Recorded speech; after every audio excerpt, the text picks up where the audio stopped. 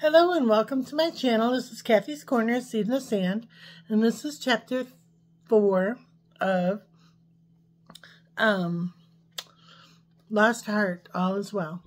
And what I wanted to talk about today was about feeling lost, feeling like you don't belong, feeling like you don't fit in, feeling like you don't matter, and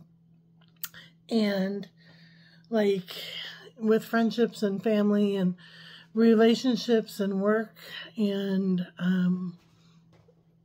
home, sometimes you just don't fit in. And whether you're like a rose or a wildflower or a garden vegetable or a garden flower, what else is there? You know, like a fruit vine, whatever it is that you are, if you're not cultivated in the right environment, at the right place, at the right time, with the right weather conditions, it can really make you feel as if you're not, you're not in the right place, you're not belonging, you're not fitting in, you're not with, with it, in a part of it. And in my personal life, like my friendship life, I have a few friends that I'm friends with, and I talk to on a regular basis, but it's not like we go out and do common interests together or go to craft fairs or coffee or different types of things like that. I mean, I do that with my boyfriend. But as far as friendships go, I really do miss having something close, having something that I value in my life. And you work so hard to build that friendship, and then it just goes away. Sometimes it can just go away, and it hurts. It hurts a lot. And I don't know, I guess I'm at a place now that I long for real, authentic, understanding, unconditional love, unconditional friendship, unconditional relationships, unconditional, you love me for who I am and I love you for who you are. And I'm not finding that a lot. I'm finding a lot of judgment, a lot of criticism, a lot of hurt, like you're not fitting in. And I don't know why it seems like the more progressive you get on your spiritual journey, the more lonely it is. And it's not that I'm lonely because I miss, like God or heaven or whatever it is. I miss having somebody that I can be myself with, besides my boyfriend, and my dog. And maybe that's why I do these channels, to say, this is who I am, and if you don't like who I am, that's fine. Just keep going on to the next video.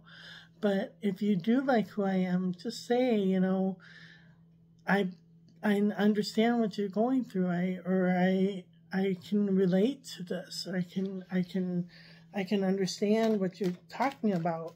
Maybe I'm just talking to myself, and that's okay, because it's healing for me to talk to myself. So, all right. So these are the classic tarot cards, and one card is for the past, one card is for the present, and one card is for the future.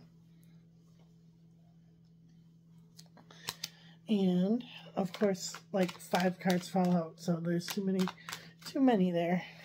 All right, we'll go with this one. For the past, it's the 3 of Cups, celebration, having fun, enjoying life. That's where I want to be. And then one for the present,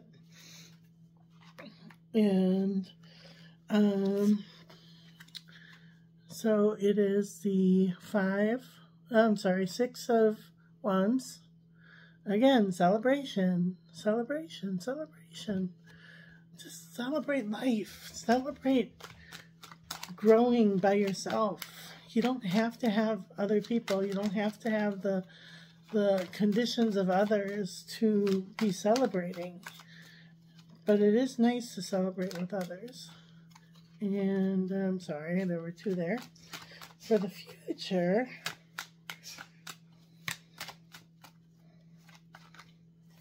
we'll go with this one. And that is the 2 of Wands. And that is like a discovery, self-discovery. Learning about the world, learning about your journey, learning about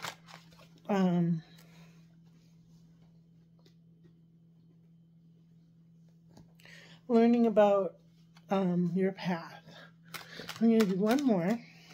This one's kind of popping out. And the Ace of Pentacles.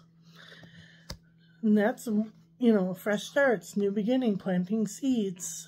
The whole basis of my talk is planting seeds and developing that seed and conditioning that seed into something beautiful, not something that you want to make it for selfish reasons, but because of who that seed is and what that seed belongs and what that seed has to endure. It's beautiful. It's just beautiful. So, all right. I hope everybody has a great day today. We'll see you tomorrow.